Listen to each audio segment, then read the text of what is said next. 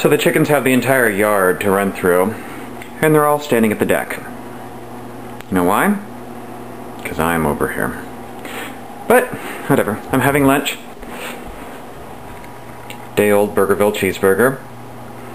Actually, it's 2 days old. Hope it's still good. Goes with a Burgerville cheeseburger. Leftover mimosa.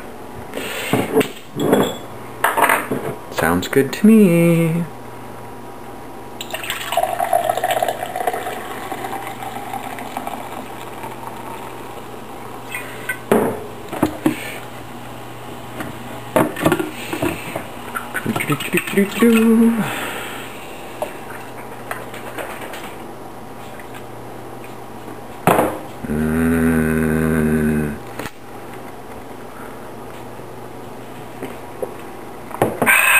Perfect. Well, I'm eating now. Okay, so lunch is over. Mimosa is gone. Mostly gone. I'm going to make another one. And so I guess what I'm going to attempt to do now is my first try at free motion quilting. So what I have is my commission quilt, my Singer 1963 Touch and Sew Deluxe Zig-Zag Model 600, the original, not any letters or numbers afterwards. And I guess I'm just going to get started. Just kidding. First thing you want to do is start with a quilt sandwich to practice on. Just a second. Let me go grab one. Something tells me that's not the right kind of sandwich. So, what we're going to do is go into my scrap bin here. Whoop! Hey, look. All that fancy stuff right there. Grab what looks to be muslin and a scrap piece of batting, and we're going to start practicing. Okay, so I have my muslin and scrap batting. It's time to start quilting to see if I can figure out how to do this. So, I have my machine set for regular stitching. That's probably not going to work so well.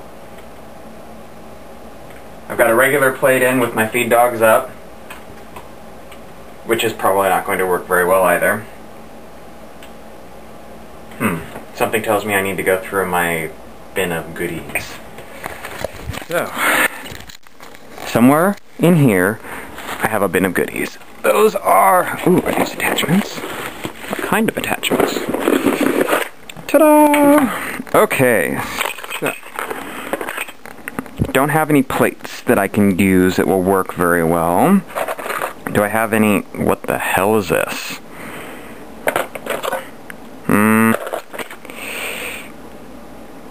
That one might work.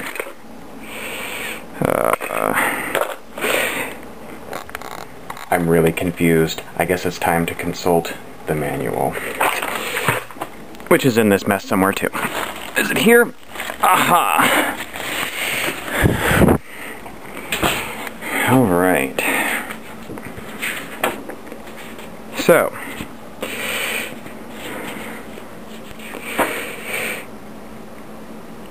oh boy, this is... Okay, so I've come across something that looks like the correct settings, which would be for darning. Because I know with darning that gives you free motion. So, looks like what I need to do is set it from AK3, which it is, and then inside, that broke like the day that we got it.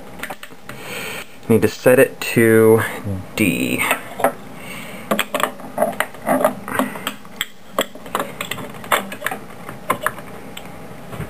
Fancy, huh? Looks like I can stick with my same foot that I have. Lower the bar. Use my fancy knee pedal here. See what happens.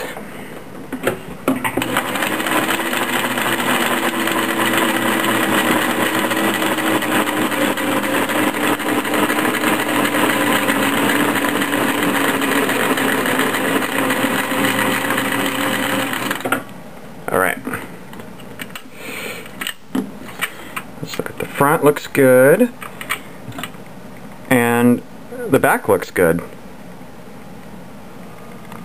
Not bad for a first attempt. Okay, now we're gonna try it with the real thing.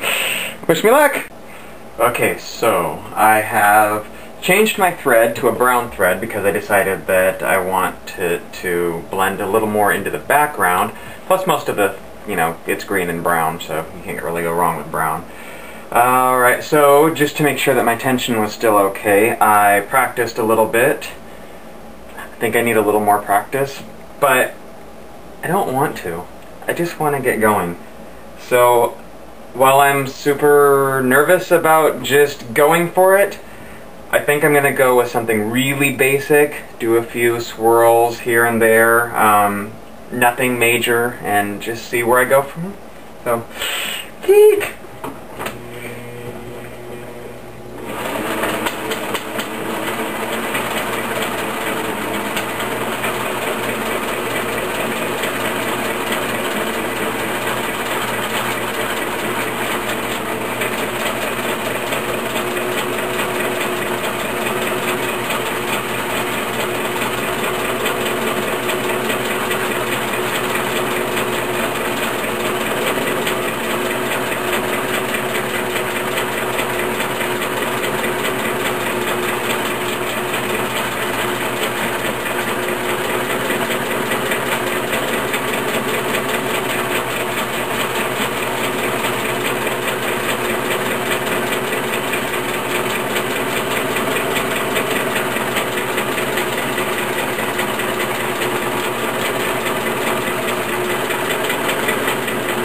Seems like the best thing you've got to do is just be really steady on your stitches. Don't try to move too fast or too slow.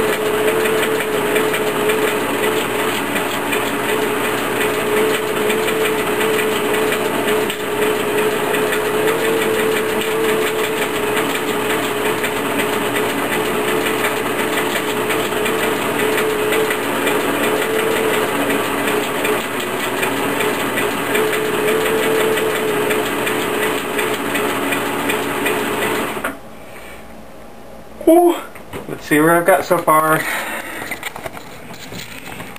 Alright. Get this to... Can't really tell too well with this, but I think it will work. Which means I've got a lot more to go. So, wish me luck. So, with the exception of just a few hiccups right there, I'm actually pretty happy with how this turned out. So, oh, my frog and very cute. Anyway, so I am going to now get ready to do the border. Yay! Did I say border? I meant binding. So basically what I'm doing is I'm going to be taking the backing of my quilt and folding it over to create the binding. I'm just gonna, well, freewheel this because I don't really feel like pinning or making this more complicated than it really needs to be. So, yay! So I suppose I should explain what I mean by just freewheel it. Basically, what I am doing is simply taking the binding, folding it up to where it meets with the border of the front, flipping it over, sewing. Basically, it looks like about a 1/8 inch stitch just along the edge to create the binding. So hopefully this will work out. I've done it a couple times before, but you never know. Alright, so now what I'm doing is I am finishing off my binding by tying the ends of the strings off. That way, make sure that there aren't any loose strands and that it stays together. And so, here we have the end result of my first free motion quilt on my sewing machine. Not bad for an ancient monster, is it?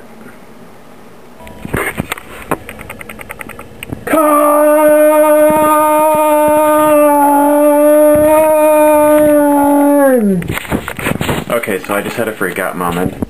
I looked at the back of the blanket that I just finished,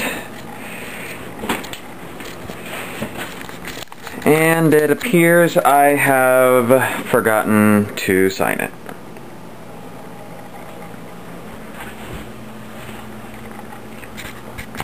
So, time not to freak out.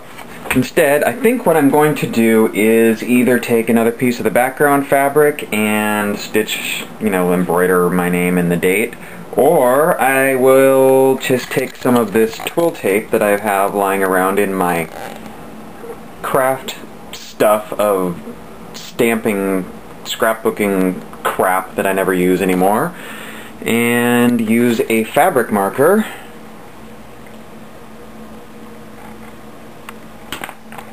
to sign it and date it, and then just sew it on that way. We'll see. Okay, so here's the decision. I went ahead and stitched it on the edges. You can barely see just by doing a basic whip stitch. And so now, Frog and Fairy baby quilt is ready to be sent off.